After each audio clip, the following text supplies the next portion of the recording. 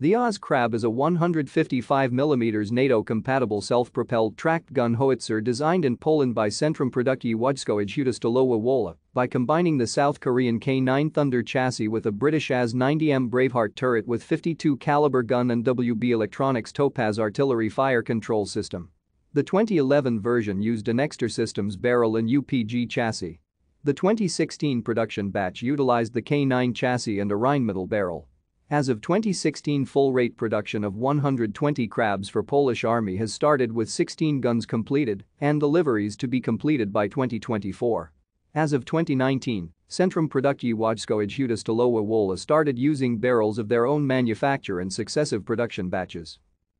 The cannon was developed within the Regina research framework.